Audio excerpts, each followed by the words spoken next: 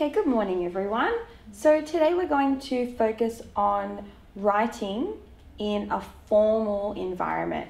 Okay, so I have an example of one of your writing tasks that I set the other day. Okay, and it was really good. Yeah, there was some really good pieces of writing in here, but we're just going to focus on the register. Okay, so sometimes when we are writing and we want to be a little bit more formal in a business English setting, we need to use specific vocabulary. Okay, so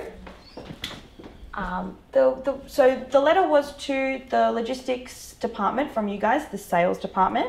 Okay, and the sentence was, we need to get rid of these orders by next week.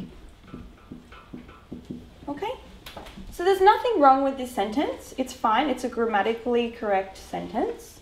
Okay, but the register, so the environment that we're talking in a formal environment. Right? This is what I would call an informal setting or a sentence, yeah? Okay, so specifically this part here,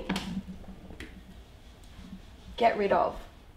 Okay, so what's a more formal way that we could say this if we're writing a letter? Maybe we could use like a ship. Yeah, great. So we need to ship. That's a good one. It's a little bit more formal. Great. Any other words that we could use instead of get rid of? We need to pack this. Pack, yeah.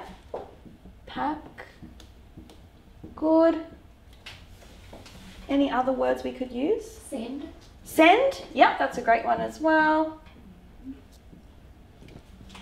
Maybe one more? Maybe, I'm thinking about dispatch. Dispatch, what a great word. I like that one. Dispatch, okay?